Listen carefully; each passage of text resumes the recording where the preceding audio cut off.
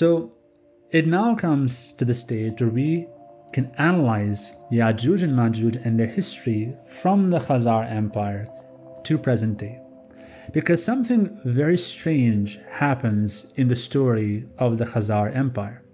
In these lands, there were two major dominant religious forces. There was Christianity in the Byzantine Empire, and there was the Islamic Khilafat. And the people of the steppe, the Mongol Turkic people, were a pagan people. They believed in the sky god Tengri, Gog Tengri, and they had pagan belief systems. Yet a very, very peculiar thing happened to these people, the people of the Khazar Empire, where they adopted the Jewish faith. And this is such a bizarre twist of fate in history that to this day it has stumped historians. So let's see what historians have to say about the Jewish Khazar state. We must call the reader's attention to the matter of the Khazar kingdom state religion. It was the Jewish faith which became the official religion of the ruling strata of society. So the ruling elite became Jewish. Needless to say, the acceptance of the Jewish faith as the state religion of an ethnically non-Jewish people could be the subject of interesting speculations.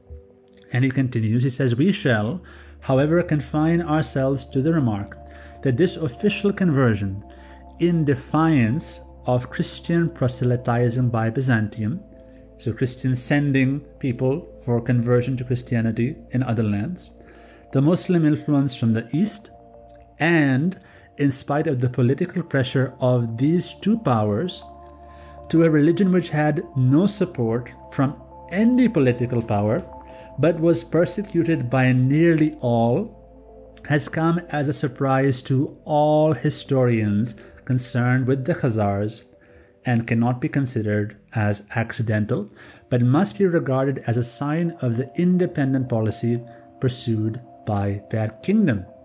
Ibn Fadlan, who was an ambassador and traveled many lands, writes, the Khazars and their king are all Jews.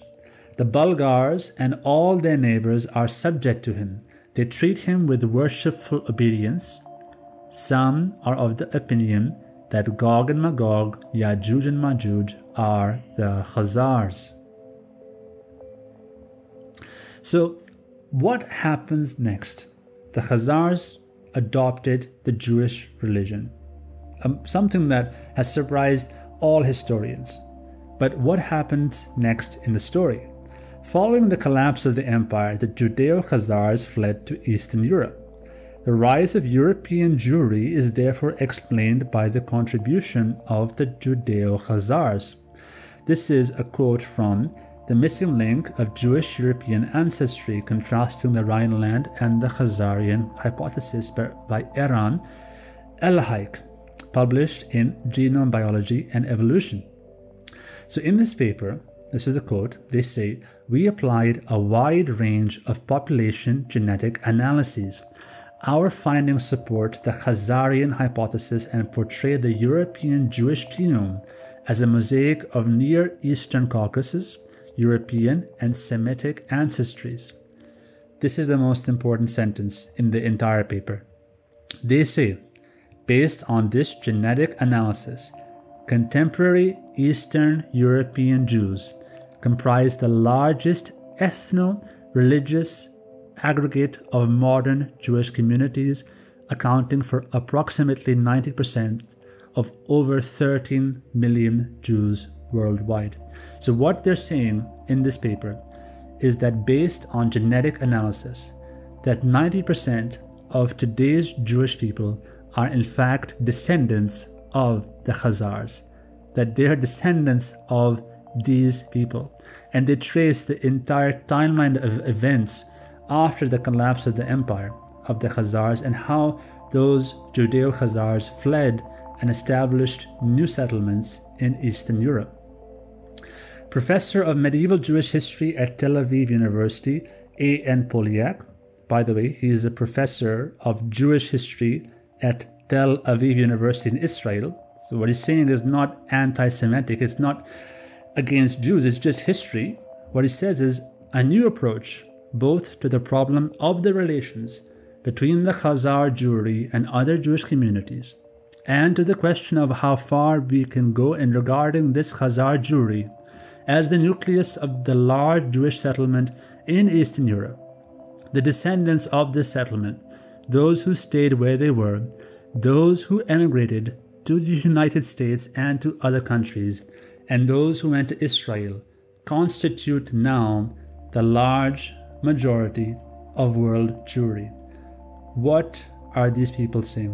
What is this professor of medieval Jewish history at Tel Aviv University and this scientist, Eran Al-Haik, what are they trying to tell us? What they're saying is this: the vast majority of modern day Yehudis are in fact descendants of Yajuj and Majuj. They are from the lineage of Yajuj and Majuj. They are from the Khazar people, and they have no genetic link to the Prophet Ibrahim alayhi salam and the original people of Israel.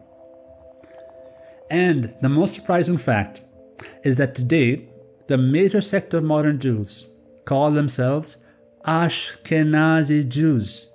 Ashkenazi Jews, you can look this up, deriving from Ashkenaz, the nephew of Magog. They even call themselves Ashkenazi Jews. Now, I will point out that there are some medieval writings where rabbis began to use the word Ashkenaz to describe Germany. This was done on purpose to confuse the history of these people, but make no mistake. The Ashkenazi Jews derived their name from Ashkenaz, the nephew of Majuj. And out of the estimated 10 million Ashkenazi Jews today, around 6 million live in the United States and 3 million live in Israel. Now, Ashkenazi Jews, when they went to Europe after the collapse of the Khazar Empire, as the descendants of Yajuj and Majuj, formed some of the world's wealthiest and influential family empires, such as the Rothschilds, which grew their wealth to enormous proportions by lending money on interest to people, companies, and eventually nations. This is a very famous phrase from Nathan Meyer Rothschild. And it's at this point now that you can start to establish the connection that we made at the very beginning about the impact of Yajuj and Majuj on the history of Britain, the political and financial and military impact. So Nathan Meyer Rothschild says, "I care not what puppet is placed upon the throne of England to rule the empire on which the sun never sets. The man who controls the British money supply controls the British Empire, and I control the British money supply." So what is the history of Yajuj and Majuj and their descendants with the British Empire? The Rothschild family played a key role in financing Britain's military campaign against France during the early 1800s, paying for arming, feeding, and clothing soldiers fighting against Napoleon's French army. In 1815 alone, the Rothschilds provided a £9.8 million loan, which is around £710 million in modern day terms, to Britain's continental allies. So they were giving almost $1 billion equivalent in loan to the British Empire. The essential support of the Rothschild family helped Britain achieve a decisive victory over France in the Battle of Waterloo, leading to the unchallenged global dominance and rise of the British Empire. So now it makes sense when people say that the wealth and prestige of London was built on the hard work of Gog and Magog. Now it comes full circle.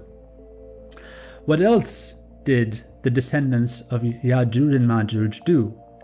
Well, the Ashkenazi Jews then went on to create the Zionist movement, which aimed to establish the state of Israel in the historic lands of Palestine, whose efforts were primarily financed and supported by the Rothschilds. The Rothschilds bought large swathes of lands to build early Jewish settlements in Palestine, and today many buildings and roads in Israel are named after the Rothschilds.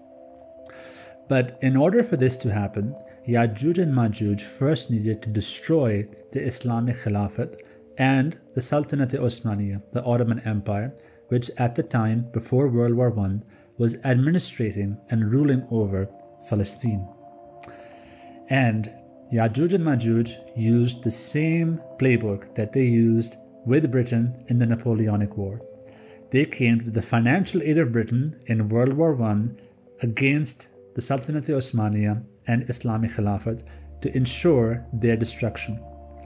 And this contract between Yajuj and Majuj and Britain to establish the State of Israel is so clear. And it's actually, this is a quote from the RothschildArchive.org, which says, beginning in 1916, the British hoped that in exchange for their support of Zionism, so in exchange for Britain's support of Yajuj and Majuj to create the State of Israel, they would help to finance the growing expenses of the First World War, which was becoming increasingly burdensome. So the British were saying, okay, Yajuj and Majuj, you give us the financial support, and once we win, we will give you what you want. We'll give you Palestine. But there was a second part to the deal. Because Britain didn't just want money, Britain needed military aid. And so the Foreign Office believed that Yajuj and Majuj could be prevailed upon to persuade America, the United States, to join World War I. Without American military power, Britain would have lost World War I and the Islamic Khilafat would still be here today. Sultanate Osmaniya and Islamic Khilafat collapsed and the Palestinian lands came under British rule. So this plan of Yajuj and Majuj, Britain and America worked. And the seeds for the State of Israel were planted on this day. But this begs the question, how is it that the Jews, the Yajuj and Majuj, could be prevailed upon to persuade America to enter the war? Why is it that the British believed that not only could they give money for the war, but they could bring America's military force onto their side? Well, it's very simple. Because once you control money in Europe, once you control money in Britain, you can also go and control money in America.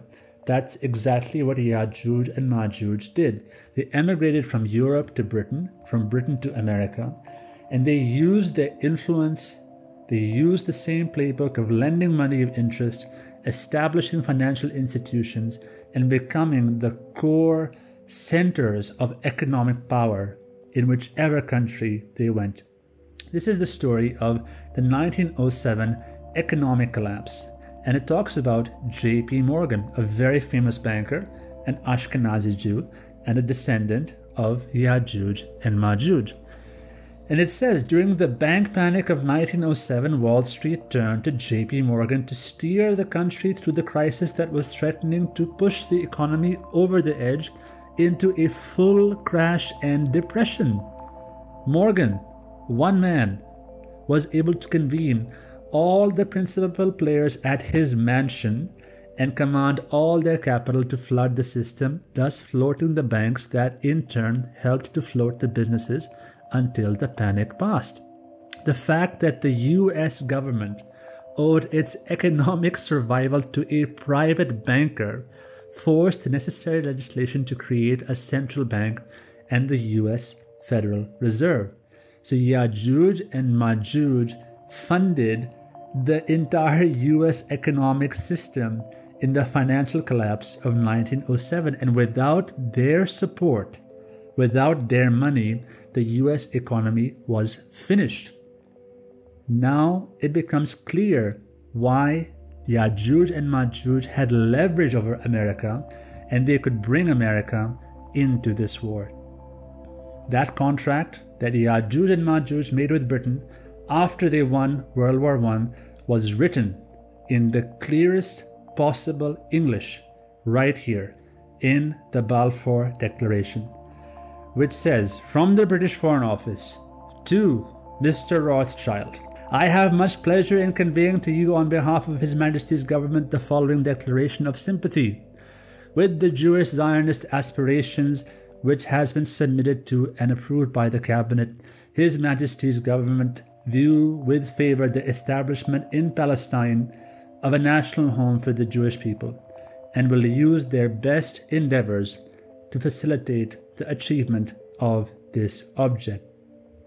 The reason I'm showing this to you is I want to just emphasize how these people, through their control of money, through their control of power, leverage entire empires, entire governments to achieve their aims over a long period of time.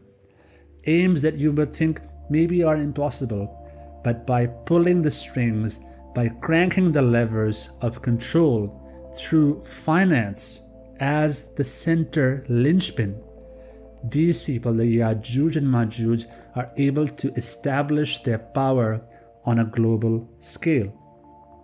And they were successful. They were able to establish in Palestine the state of Israel. This is a little video which shows the day that actually happened. ביום שישי, ה' באייר תש"ח, 14 במאי 1948, אחר הצהריים, באו המוזמנים אל בניין מוזיאון תל אביב בשדרות רוטשילד 16. הם התבקשו לשמור את סיבת 16. תל אביב Rothschild Boulevard. רוטשילד 16. הם התבקשו לשמור את סיבת ההזמנה, טקס הכרזת העצמאות, בסוד. אבל בבואם מצאו את חצי העיר ממתינה להם.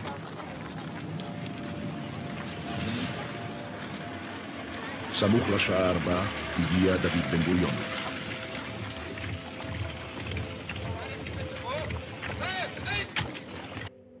So there came David Ben Gurion and went on to declare the independent state of Israel. And this is a letter from the Jewish Agency for Palestine to the American president. Again, it shows the levers of power and the control and influence that Yajuj and Majuj have over the American government. It says, with full knowledge of the deep bond of sympathy which has existed and has been strengthened over the past 30 years between the government of the United States and the Jewish people of Palestine. What is 30 years less 1948? It's 1918, just after the First World War, around the same time as the Balfour Declaration. This is the culmination of the plan of Yajuj and Majuj to establish the state of Israel.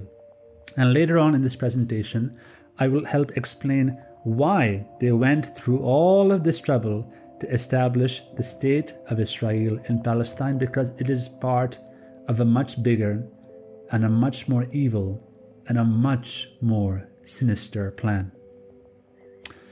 But Yajuj and Majuj did not stop there in their quest for global domination. They went on to create institutions like the International Monetary Fund and World Bank, and these institutions lend money on interest to poor countries, Muslim countries, and entrap them in loans and debt which they cannot repay.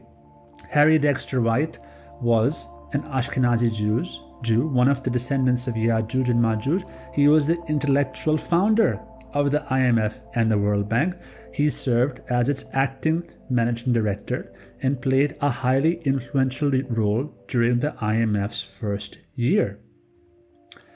This man, Klaus Schwab, who is the founder of the World Economic Forum, runs this institution which gathers the world's most influential politicians and global business leaders. They meet every year in Davos, Switzerland, and they hatch out schemes and plans that relate to the global policy that countries will adopt over the next 5 and 10 years. People say he controls the world and world policy. Well, Klaus Schwab is actually just the German version of an Ashkenazi Jewish name. And according to some sources, he is actually from the bloodline of the Rothschild family. But if you look at this on a larger scale, Yajuj and Majuj control positions of power and influence on the global stage in an unprecedented way across all spheres, from politics, banking, finance, and media. Let's look at finance. Let's look at just 6 companies: the Blackstone Group, Morgan Stanley, JP Morgan Chase & Co., BlackRock, Goldman Sachs, and Charles Schwab. These 6 companies are all founded by and run by the descendants of Yajuj and Majuj. And just these handful of companies manage over $25 trillion in assets. That's trillion with a T. That's such a big number, it's hard to imagine. So let me break this down for you.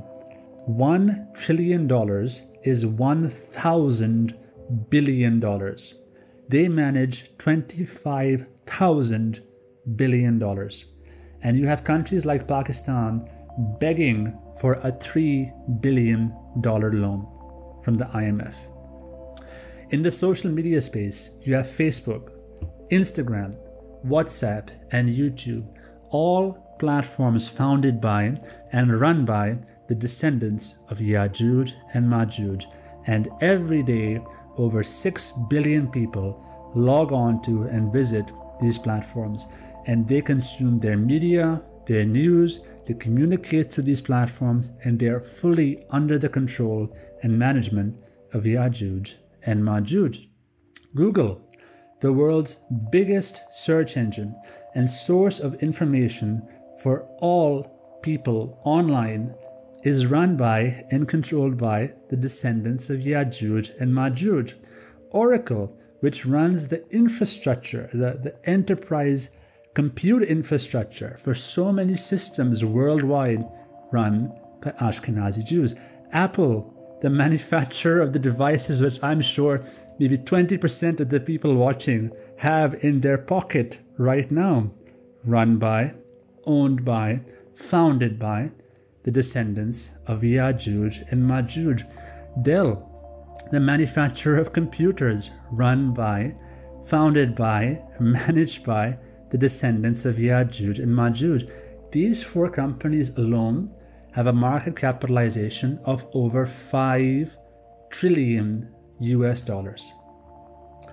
And if you look at the media space, if you look at television, news, cinema, it is a complete monopoly. Yajuj and Majuj control the entire media sphere, from Warner Brothers to CNN, Netflix and HBO, Bloomberg, CNBC, Sky News, Comcast, Universal Studios, DreamWorks Pictures, and Fox News. And I have Muslims telling me, we can't see the Palestinians on the news. We can't see what's happening to them on the news. We only hear one side of the story. Of course you hear one side of the story, because the entire narrative is owned by the descendants of Yajuj and Majuj. Why would they make themselves look bad? Of course they're not going to show you the plight of the Palestinians. Why would they do that? And understand this. If you control media, and you control technology, and you control how people communicate and social media, and you control finance, then you control politics, and you have power. And with these institutions, you have power on a global stage. But the most remarkable thing of all is that this historical analysis which we have done about Yajuj and Majuj as being descendants from the Scythians to the Gog Turks, the Khazar Empire, the historical analysis which spoke about their Khazar Empire conversion to Judaism, and how the descendants of Yajuj and Majuj are now at the highest points in all aspects of society today, how they have the levers of power and control in their hands. This entire historical account is told to us in the Quran. Allah subhanahu wa ta'ala has told us this entire story in Surah Al-Anbiya, and only in 2 ayat. That is the miracle of the Quran. That is the power of Allah subhanahu wa ta'ala's words. So let's begin by analyzing verse 95 of Surah Al-Anbiya. أعوذ بالله من الشيطان الرجيم بسم الله الرحمن الرحيم وحرام على قرية أهلكناها أنهم لا يرجعون. What is being said in this ayat? Let's see the word by word translation. وحرام, and prohibition, ala, upon, قرية, a city, أهلكناها, which we have destroyed, أنهم, that they, la, not, يرجعون. So the word by word translation says, and prohibition upon a city which we have destroyed, that they will not return. What Allah subhanahu wa ta'ala is telling us in this ayat is that the inhabitants of a city which has been destroyed by Allah subhanahu wa ta'ala are prohibited to return to that city. There is a ban on them to return to the city that Allah subhanahu wa ta'ala has destroyed. And so many times in the Quran we have seen examples of nations, of people, of cities that were destroyed, and every single time they were completely annihilated. There was a ban on them, there was a prohibition, those people were destroyed, they will never ever return to that city. So this is verse 95. What does verse 96 say? حتى إذا فتحت يأجوج وماجوج وهم من كل حدب ينسلون. Okay, and let's read the translation of this ayat. This ayat is perhaps the most important ayat, and this is the one that we must pay the most attention to in order to unpack the meaning of what Allah subhanahu wa ta'ala is saying to us. So Sahih International say that the inhabitants of a city which Allah subhanahu wa ta'ala has destroyed are prohibited to return to that city until when Gog and Magog, Yajuj and Majuj, have been opened and they from every elevation descend. Okay. Then Pickthall says, until when Yajuj and Majuj are let loose and they hasten out of every mound. Yusuf Ali says, until Yajuj and Majuj are let through and they swiftly swarm from every hill. Shakir says, even when Yajuj and Majuj are let loose and they shall break forth from every elevated place. Muhammad Server says, until Yajuj and Majuj are let loose to rush down from the hills. Mohsin Khan says, until when Yajuj and Majuj are let loose and they swiftly swarm from every mount. And Arbery says, till when Yajuj and Majuj are unloosed and they slide down from every slope. Now, unfortunately, all of these translations are incorrect. And you can tell that because they are inconsistent. There is an internal inconsistency between the translations. The translators are not sure how to translate this meaning. That's why they have to insert phrases. They have to insert the dam, the barrier, the people, because it's not so clear what is the meaning that is being conveyed. Here we're seeing that Yajuj and Majuj have been opened. Here they're let loose. Here they're let through. Here they are from every elevation descending. Here they're hastening out of every mount. Here they're swarming from every hill. Here they're from every elevated place.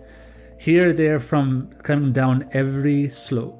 So there's clearly an internal confusion between these different translations.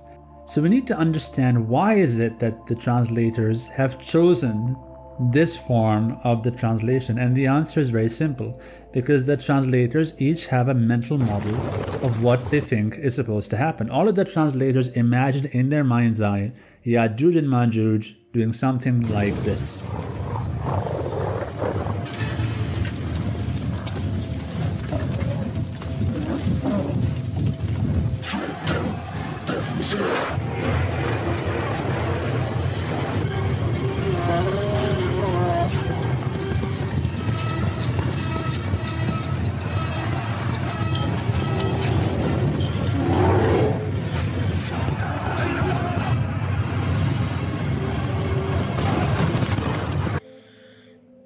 right? If this is your mental model, this is what you think is being said, then when it comes to the words, that's the model that you will apply to the translation. You'll try and fit the translation to your mental model, whereas what should be done is that the words should be analyzed, and even if they don't match your mental model, the translation should be written as is. So let's analyze the keywords. There are 3 keywords that form the basis of this translation and will resolve the confusion that you've seen in all of the other translations. The first is futihat, the second is hadabin, and the third is yansiluna. Now, futaha, fatiha, is the root of this word. In Arabic, all words have 3 root letters, and based on the context, there can be a different meaning of that word. Now, the translators have said meanings like let loosened or opened. Fatah can mean opening. It can mean victory. It can mean those things. But in this context, futiha doesn't mean that. Futihat means such a one who has become fortunate, being possessed of good fortune, being favored by the world or by worldly circumstances. It has nothing to do with opening. What does hadibin mean? Hadibin has the root he, de, be, which means high. That does not mean a mountain, does not mean a high place, it just means high or elevated. And this word, yansiluna, is the most important word in this ayat that forms the key part of the entire meaning of the ayat. The translators translate yansiluna as descending physically down a slope or descending physically from a height. But the root of yansiluna is nasl. What does nasl mean? Nasl means progeny. It is not descending, it is the descendants. It is the line of people who descend from you. And in a verb form, it just means the progeny is. The reason that there is a confusion here is because in English, there's no verb for progeny. Progeny just doesn't have that verb form. In Arabic, it is, but in English, there isn't. Yansiluna really is where the progeny are, where the progeny operates from. So based on this form of the translation, the ayat means until when possessed of good fortune, Yajuj and Majuj, and they from every high station, progeny is. That's the word for word translation. But the meaning of the ayat is that until when Yajuj and Majuj are possessed of good fortune and their progeny operate from every high station. And in common speak, in English, we say this, right? Heights. What does height mean? It can mean a high place or a hill, or it can mean a high level of success. You reach the heights of, he reached the heights of his profession. You scale heights, not a mountain. Your share prices scaled new heights yesterday. You rise to the dizzy, lofty heights. All of the translators, because of their mental model, are assuming that it's a hill. Whereas what Allah subhanahu wa ta'ala is talking about is the height in a metaphorical sense. Even in English, we say that that person is a high-ranking official. That person is part of high society. That is what is being said about the descendants of Yajuj and Majuj, that they will be on all the heights, like we've shown. They'll be in the heights of politics, they'll be in the heights of finance, they'll be in the heights of media, they'll be in the heights of the whole world. And when you combine Ayat 95 with Ayat 96, the meaning becomes so clear, so transparent, it becomes so apparent. Allah subhanahu wa ta'ala is telling us the inhabitants of a city which Allah has destroyed are prohibited to return to that city until when Yajuj and Majuj are possessed of good fortune and their progeny their descendants operate from every high station. I've shown you in this presentation that the second part of this ayat is true. So which people is Allah subhanahu wa ta'ala talking about?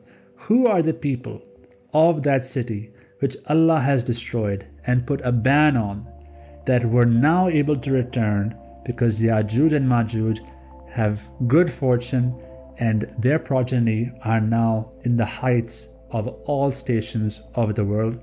The answer is simple. It is the Bani Israel.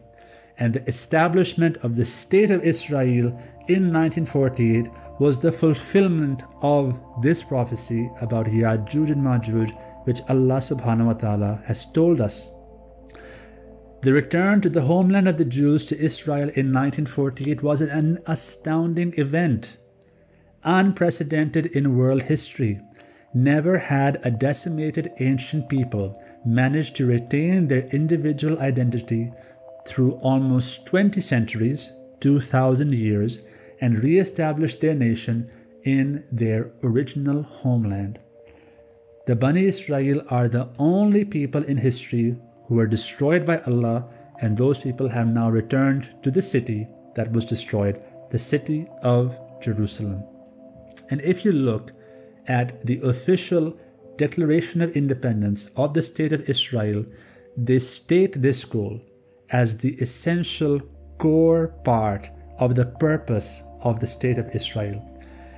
The Israeli Declaration of Independence says, "The State of Israel will be opened for Jewish immigration and for the ingathering of the exiles." Allah subhanahu wa ta'ala exiled these people. He exiled the Jews. They were banned. They were removed from those lands. And the state of Israel is open for their return. The Declaration of Independence states, "We appeal to the Jewish people throughout the diaspora to rally around the Jews of Eretz Israel," that is the old name of Israel, "in the tasks of immigration and upbuilding, and to stand by them in the great struggle for the realization of the age-old dream, the redemption of Israel, the redemption of the Bani Israel, and their return to the city that was destroyed, their return to their home." This is the prophecy that Allah subhanahu wa ta'ala has told us about in Surah Al-Anbiya. And you might say to me that, well, this is quite a lot of interesting linguistic analysis, but how can you be certain that this is the meaning? How can you be sure that this is the interpretation? Well, number one, this entire interpretation makes sense with the full historical analysis. And number two, don't take my word for it. Look at the words of Allama Iqbal in his famous poem, which reads, "Khul gaye Yajuj aur Majuj ke lashkar tamam, chashme Muslim dekh le tafsir harf-e yansilum." Allama Iqbal is drawing our attention to this same issue in translation. He is saying, Gog and Magog, Yajuj and Majuj have all been released. At the time of his writing, they have all been released. Let the Muslims perceive and understand the meaning of yansilun. Yansilun, this key word that changes the entire meaning from not Gog and Magog coming down a hill, descending down a hill, actually changes the meaning to what it really is, that they will be possessed of good fortune, their progeny will operate from every high station, and once this happens, the people who were destroyed will return to the city on which there was a ban for their return. Khul gaye Yajuj aur Majuj ke lashkar tamam, chashme Muslim dekh le tafsir harf-e yansilum. Today, The people who were destroyed, the Bani Israel, have indeed returned to their ancient homeland, and the descendants of Yajuj and Majuj operate at the highest positions and sources of power around the world.